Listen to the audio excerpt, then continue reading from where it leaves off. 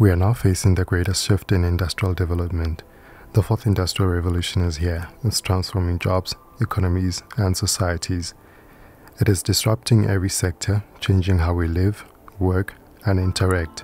The reality is, South Africa's economy is barely growing, and the jobs created are not enough to bring down the rate of unemployment. Hi, SK here. In today's episode, we look at how the digital world and the fourth industrial revolution is affecting the South African job market and if there's any solution to this. By the way, don't forget to hit the sub button and show some love with a thumbs up. There's a lot of buzz on how the fourth industrial revolution will make a lot of jobs disappear, and South Africa is facing an alarming rate of unemployment for both skilled and unskilled labor. Things have not always been this chaotic for South Africa. In fact, it was once a great economy that the exchange rate against the US dollar was averaging around 0.87 cents per $1. Political interference played a greater role, followed by the regime change, HIV and AIDS pandemic, corruption, and more. All of these events affected the lives of South Africans and, more significantly, the economy. So, what is fourth industrial revolution? It is defined, and I quote, "The fourth industrial revolution is a fusion of advancements in artificial intelligence, robotics, the Internet of Things, genetic engineering, quantum computing, and more." There are various definitions of fourth industrial revolution, but they all boil down to the use of data provided by humans to machines and the ability of these machines to understand this data. And there's an interesting definition from the Deputy President of South Africa. Now I'm called upon to define the fourth industrial revolution. Well, does this mean you don't know the answer? Member. Please proceed. GP. Well, a revolution in any given period,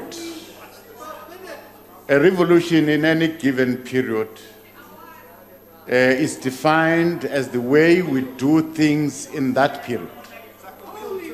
Now, the revolution here, if we're talking about a skills revolution,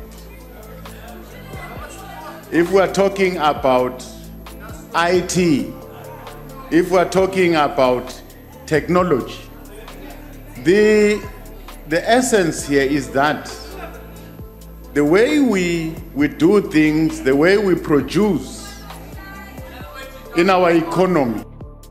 Different scholars may argue that South Africa has not yet reached the fourth industrial revolution era. However, we can all agree that it is affecting us more significantly the private sector, such as banks, telecoms, engineering, higher-learning institutions, and more. The driving force behind the company's adaptation of the fourth industrial revolution is to maintain the global competitiveness business approach, despite a country of business not being ready for these advancements. No company wants to find itself in the shoes of Nokia or Kodak. However, are South Africans ready? And the simple answer is no. There are various contributing factors to the nation's readiness to take advantage of these advancements.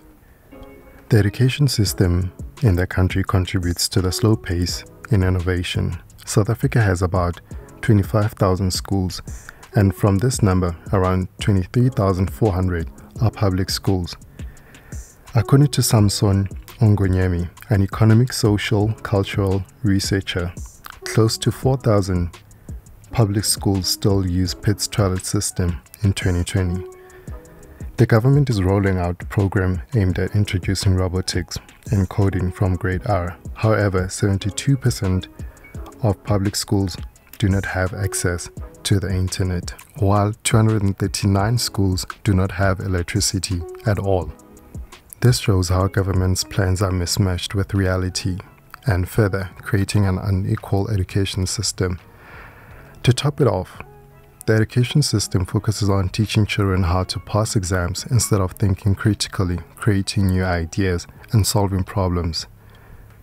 This puts the country years behind the third industrial revolution. And yes, I mean the third industrial revolution. And I'm not very sure, as a country,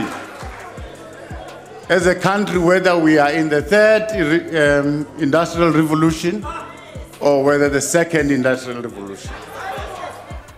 The delivery method in public schools is different from private schools. The standard of education was dropped further when the Minister of Education announced a 30% pass mark for basic education students. These are students that are going directly into training colleges to pursue opportunities in vocational training, as said by the Minister of Education and Training in 2014. By 2020, the same minister had a different tone towards career opportunities that these students must explore. Too many students rushing to courses that are to programs that we are not short of in South Africa, that are oversubscribed. And that is just breeding unemployment. And we are still, by the way, spending a good percentage of NSFAS money to support students who are not going to get jobs at the end of the day because they are in areas that are not in high demand. It becomes impossible to adapt to tech if you do not have the adequate resources, and the telecommunication industry makes this even more challenging. What if you wanted to take advantage of the online opportunity? Well, there's the price of data to consider. Out of 58.8 million South Africans, only 1.6 million South Africans are subscribed to fiber services, leaving the rest to the insanely expensive mobile data plans, and only 24.5 million citizens use smartphones as of 2020. It would be a crime to finish this episode without mentioning the pandemic, which saw a lot of companies closing down. I was once recruiting for a particular bank when the pandemic hit South Africa, and I saw a drastic decline in vacancies available in other fields, and a ridiculous increase in the amount of tech-related vacancies.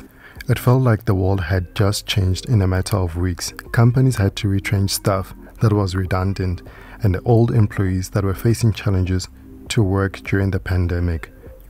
Systems in place had to be moved completely online, to be accessed remotely, automated systems implemented, and the rest of the technologically challenged employees was history.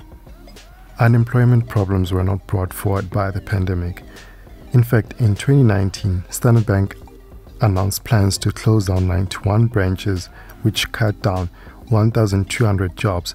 Of these 1,200 jobs, 526 were IT employees. The South African labor force is expensive. Companies are opting to hire foreign nationals over locals because they come with less involvement of unions, and companies can easily contravene labor laws such as minimum wage and hours of work. The labor also comes with disadvantages, that is, adaptation to innovation. However, the expensive labor is a result of the high instability of the economy. Food is expensive, life is expensive. It makes it impossible for locals to live with a minimum wage. Unlike China or India, South Africans are not entirely fascinated by the world of tech. Despite being expensive, tech products do not sell very well in South Africa, and there's a narrow variety of products. If you ask any South Africans to name any brands of smartphones, they name Samsung, Huawei, and Apple. That's because these are the famous brands, while there are more than 7 smartphone brands in the country. But the market also leans towards products that have a good reputation and do not want to take a risk exploring new options. Manufacturing companies have also pulled out of the country, and those that make it back, such as Nokia, Panasonic, JVC, are only rebadged Chinese products. Matter of fact, Chinese products use between 70% to 100% imported materials, leaving local companies with a very low market share. The South African government views China as an ally and not a competitor, and this is becoming a big concern. By 2021, after the passing of Mr. Jackson Mthembu, a Chinese-born citizen was appointed as a member of parliament to replace his position. This puts South Africa in a tight position to participate in the race to AI while heavily relying on Chinese technology. South Africa is unable to provide labor to be absorbed by the digital world. It is shocking that in 2021, government vacancies still require applications to be mailed in via post office, when private companies have completely moved to emails and ATS recruitment systems. The fourth industrial revolution will be able to create more than 133 million jobs, and unfortunately, South Africa won't be taking a piece of this pie. For example, the South African Broadcasting Corporation, short-named SABC, is unable to adapt to OTT streaming services to compete with the likes of Netflix and YouTube. Instead, it plans to charge consumers a licensing fee for using these services. In comparison, in India, OTT services created 2.36 million jobs by 2017, while Union in South Africa are fighting SABC for retrenching 300 people.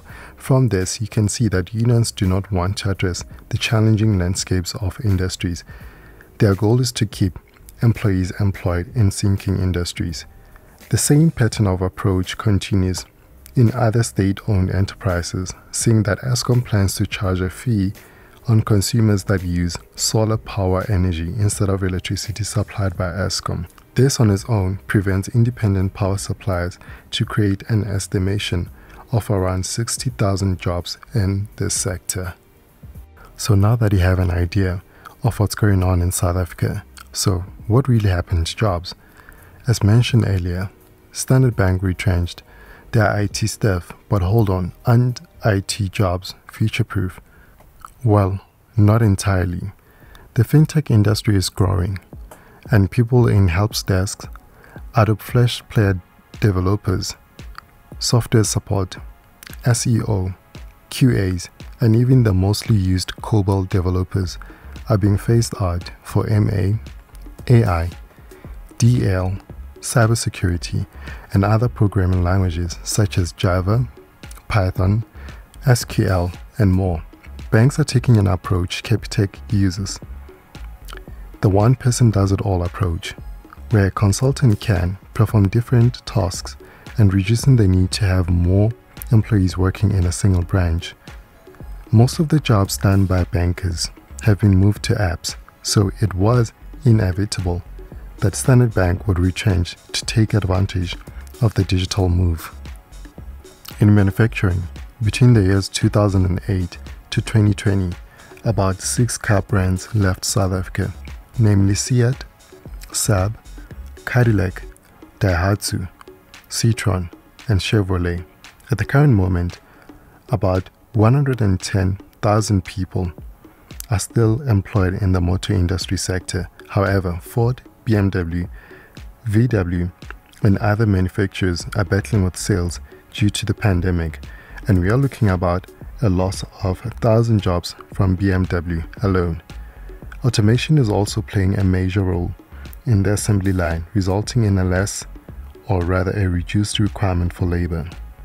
In other sectors, the tourism industry faces a challenge with the likes of Airbnb model business. Also, the BCCSA is killing jobs in the TV and radio industry by censoring creators, of which different platforms have moved to offering compelling content such as Netflix. There's an overall mismanagement of SOEs, which might take a whole different video to explain. The transport system is taking a hit. There's less people moving in the country, and those fortunate enough to have their jobs are buying houses because jobs are moving remotely. Now, does South Africa have a plan for 4IR? Well, it has a commission, not the Zondo Commission, but a Presidential Fourth Industrial Revolution Commission, which aims to achieve technological innovation to revolutionize manufacturing, industrial, and energy distribution. The same commission aims to ensure food and water security, and if you ask me, a Fourth Industrial Revolution Commission working on food and water security raises an eyebrow on what other departments are doing. So can we trust the government that ordered an ineffective, soon-to-expire vaccine to lead us into a fully tall future? Well, maybe. Umuntu wesebele imfundo esenza isithembiso ningaqhwaba izandla uyincama isobho ruthi ndihluthi ndingatyanga. In the recent years, citizens have requested the government to bring in young leaders in parliament, and we got one. And this is what he had to say in parliament. In this way, and as urban poet Kendrick Lamar says, we're going to be right, we're going to be all right. And furthermore, there was an outcry for a qualified member of parliament, and we were presented with the most qualified member at the time, Dan Van Ryn. Unfortunately, he only served in that position for 1 weekend. From this aspect, you can already tell the government does not have the capacity to deal with future challenges. Changing leaders serves no real purpose. As it stands, the state is unable to provide labor to be absorbed by the digital world. So, what is South Africa's position in Fourth Industrial Revolution? Well, in 2018, South Africa's partner in innovation, China, declared that by 2030 it intends to be the world's superpower for AI by saying that China intends to put billions of dollars into funding research institutions, changing the curriculum at schools. And if you understand this, China already knows that whoever wins the AI race wins. And so far, China is winning the $170 billion 5G race, according to Bloomberg. The government is trying to find solutions to funding the tertiary education for low-income houses. However, companies are moving away from the qualification system. For example, Google, Tesla, Apple, Ernst & Young, and more. AI is catching up with human creativity. 65% of unemployed South Africans have been unemployed for more than a year. And this means people are not just unemployed, they are unemployable. And this will get even worse under such circumstances where AI is challenging human labor. In conclusion, tech words and tech terms mean nothing until an average person can understand the terms. The country has the infrastructure, though not widely spread, to take part in the fourth industrial space, but we are not taking part. Instead, we are playing catch up with it. To be a tech nerd in South Africa is very challenging. More often, it feels like you have to move outside, just as Elon Musk did. Now, I have a question for you. How long will it take students who cross a river in Eastern Cape to attend a school to join the Fourth Industrial Revolution mission, the same way students in other provinces are doing? On a brighter side, Ford announced a 15.8 billion investment in South Africa to build Ford Rangers locally. Hopefully, this will create more jobs. Thanks for watching. Don't forget to subscribe and comment below on how you see the future unfolds for South Africa. Catch you in the next one. Peace out.